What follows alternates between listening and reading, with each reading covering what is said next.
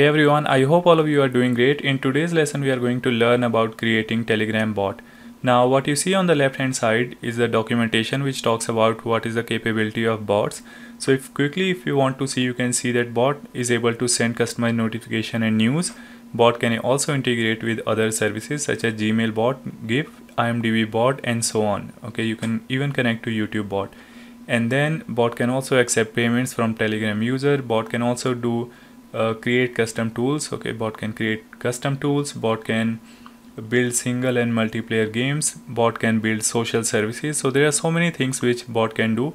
And also if you scroll down to the documentation, you can see that there are some sample has been given of the bot which has been created, and you can get inspiration from those bots. Okay, so now let's move on and start creating our own bot. First thing which you need to do is you need to go to your mobile if you're using Telegram on mobile, and in the search you need to search for botfather. So once you search for botfather, you can see botfather interface, and then you need to write slash, and once you write slash you will see it is going to show you list of all the commands which are available. So when you are interacting with bot, anything which starts with slash is treated as a command. So here we are going to write slash new bot. Either you can write slash new bot or you can select slash new bot, and in that case it is going to trigger botfather that we want to create a new bot. Now if you see, it is asking give the name to a bot. Okay, so we are going to call this bot, I'm going to call this bot hello world bot, and then it is going to ask you what is the username which you want to give to this bot. So I'm going to give it a hello world bot. Let's see if that username is available.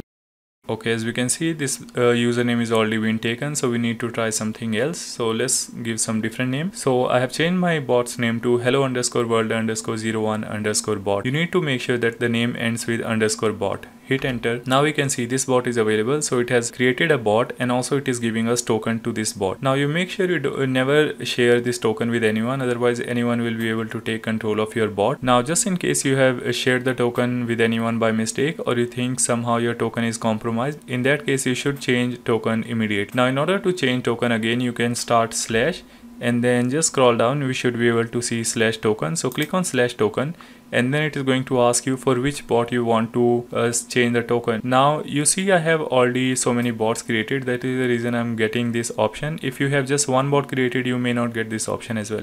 So here I'm going to select hello_world bot which we have just created, and then it has just changed the access token again. Now throughout this tutorial I'm going to use this token, and once the tutorial is completed, after that I'm going to create a new token so you guys are not able to access my bot. And after this, as I told you, we also need to set the privacy to disable. So I'm going to click on slash again, and then we are going to set it.